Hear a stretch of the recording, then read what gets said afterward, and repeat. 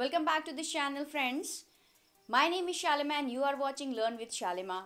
Friends, in this video I have brought a new thing for you. मैं इस video में लेके आई हूँ एक नया चैप्टर आपके लिए. मैं बात करूँगी इस वीडियो में, अगर आप कहीं रेस्टोरेंट में जा रहे हैं फॉर टेकिंग डिनर और lunch, then how you will talk there. आप वहाँ कैसे बात करेंगे, आप अपने आप को वहाँ कैसे प्रेजेंट करेंगे, किस तरह से ऑर्डर देंगे, किस तरह से आप पेमेंट करेंगे, किस तरह से टेबल को रिजर्व करेंगे. तो इस वीडियो में बात करूंगी इसी टॉपिक पे. तो शुरू करते हैं इस वीडियो को. और शुरू करने से पहले इस वीडियो को मैं आपको बताना चाहूँगी कि अगर आपको ये वीडियो पसंद आए तो प्लीज़ लाइक करना ना भूलें. और अगर आप मेरे चैनल पे नए हैं तो प्लीज़ सब्सक्राइब करें और बेल आइकन को प्रेस करना ना भूलें. So friends, let's move here and we have a topic expressions used at restaurant. Friends, सबसे पहले जब हम रेस्टोरेंट में जाते हैं तो हम लोग रिजर्वेशन करते हैं टेबल के लिए. But there are two types of reservation. एक रिजर्वेशन वो होता है जो हमारी पहले से बुकिंग होती है, रिजर्वेशन होता है हमारा, या फिर हम वहाँ पे जाके डायरेक्टली रिजर्व करके और वहाँ पे खाना खाते हैं या फिर कुछ स्नैक्स वगैरह लेते हैं या फिर कॉफ़ी वगैरह पीते हैं. तो फ्रेंड्स, अगर हम फ़ोन पे रिज़र्व कर रहे हैं एक दिन पहले या 2 दिन पहले, वहाँ पे कॉल करना है और मुझे एक टेबल बुक करना है 2 पर्सन के लिए, तो किस तरह से बात करेंगे. तो रिजर्वेशन के लिए अगर ओवर द कॉल हम बुक कर रहे हैं तो हम सबसे पहले ये वाला फ्रेज़ को यूज़ कर सकते हैं. कैसे बुक करेंगे? I would like to make a reservation for 2 people. अब यहाँ पे 2 people की जगह पे जितने भी पर्सन आपके साथ जाना चाहें, you have to mention it over here. अगर आपके साथ 3 people हैं या 4 हैं या 5 लोग हैं, so you have to mention it over here. और किस दिन के लिए आप बुक कर रहे हैं, that you have to mention it over here. So अगर आपको फ्राइडे या सैटरडे के लिए बुकिंग करनी है, you have to mention it over here. So how you will say, I would like to make a reservation for 2 people on Friday night, or you have to mention the time. कितने बजे, 8, 7, 9, जितने बजे भी आपको जाना है उस time के लिए आपको रिजर्वेशन, अगर आप फ़ोन से बुक करना चाहें तो इस तरह से बुक कर सकते हैं. Whenever you are going to enter in a restaurant, तो वहाँ पे आपका वेटर आएगा और आपसे पूछेगा how may I help you, how may I assist you. तो आप उसको बोलेंगे can we have a table for 2 please. आप क्या बोलेंगे? Can we have a table for 2 और फॉर 3. जितने भी फ्रेंड्स आपके साथ हैं उतने आपको मेंशन करने हैं, उतने लोगों के लिए आपको एक टेबल बुक करनी है. एंड अगर सपोज दैट आपने ऑलरेडी रिजर्वेशन करके रखा हुआ है, आपने ऑलरेडी इस तरह से रिजर्वेशन किया हुआ है, और उसके बाद अगर आप रेस्टोरेंट में गए हैं, then how you will say कि मेरा ऑलरेडी वहाँ पे रिजर्वेशन है, तो आप कैसे बताएंगे? I have a reservation in the name of. आपको नेम बताना है कि किस नेम से आपने रिजर्वेशन किया हुआ है टेबल के लिए, तो आपको वो मेंशन करना है. And you have to use this phrase for that. I have a reservation in the name of शालिमा. अगर आपका नेम जहाँ पे जो भी नेम होगा, that you have to mention it over here. Then आपको आपकी जो रिजर्वेशन है, आपका जो सीट होगी, जो टेबल होगी, वो आपको मिल जाएगी. तो आगे बढ़ते हैं इस वीडियो में. ये तो हुई रिजर्वेशन की बात. उसके बाद बात करते हैं नए टॉपिक पे. Now we are going to talk about ordering the food, how you will order the food. So friends, आप फूड को कैसे ऑर्डर करेंगे? व्हेन आप जब एंट्री कर लिए हैं, रिजर्वेशन अपना बुक कर लिए हैं, एंट्री कर लिए हैं, उसके बाद आप ऑर्डर कैसे करेंगे, how you will order the food. सो यहाँ पे बात हो रही है, आप इसको 2 तरह से ऑर्डर कर सकते हैं. I would like to have और आई विल हैव. इसका मतलब है जो भी आपने मेन्यू कार्ड में देखा है और उसमें से आपने सेलेक्ट किया हुआ है कि आपको ये चीज़ लेनी है, एंड आपको क्या करना है, आपको बताना है कि I would like to have. अब हैव के साथ आपको लगाना है जो भी आप खाना चाहते हैं. सपोज दैट आप कॉफ़ी लेना चाहते हैं या फिर आप टी, कॉफ़ी, जो भी आप ऑर्डर करना चाहते हैं, आप वो यहाँ पे लगा सकते हैं. I would like to have T, coffee, और what ever you want to order it.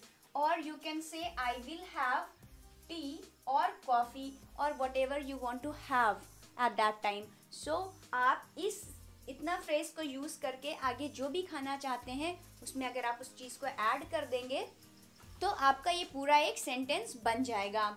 So friends, उसके बाद होता यह है कि समटाइम्स हम लोगों के साथ और भी लोग बैठे होते हैं, और जब हम लोग मेन्यू कार्ड देख रहे होते हैं तो उसमें हम लोग एक दूसरे से पूछते हैं या फिर हम लोग रिकमेंड करते हैं एक दूसरे को कि आप ये ले सकते हैं या फिर आप ये ले सकते हैं। तो रिकमेंड के लिए अगर आप पूछ रहे हैं किसी से, then how you will ask, you have to ask like this, what do you recommend, तुम बताओ।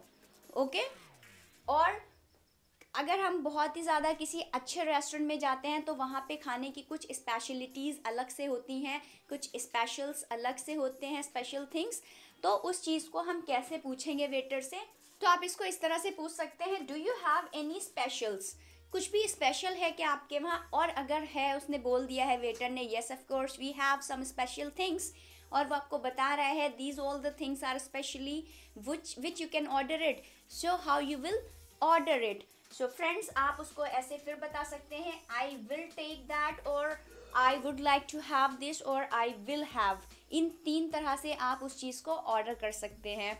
फ्रेंड्स, वन मोर थिंग, जब when ever we are entering in the restaurant और when ever we are sitting and having something, और उस बीच में अगर हमको waiter को बुलाना होता है तो कुछ लोग ऐसे करते हैं, या प्लीज़ कम हेयर, ओके, इस तरह से बुलाते हैं, but this is the wrong way how you will call to the waiter. You have to से simply excuse me, or you can say excuse me please. This is the well mannered phrases which you can call to your waiter, whatever would you like to order it. So you can use these phrases for calling the waiter, excuse me or excuse me please, these 2 things which you can use. Okay, now let me see one more thing. While you are eating something and you want to add something or you want to change something, so you have to call the waiter once again, and आप उसको किस तरह से उसमें add करना चाहते हैं, कुछ और चीज़ें मंगवाना चाहते हैं while eating, so how you will make changes or addition in your food.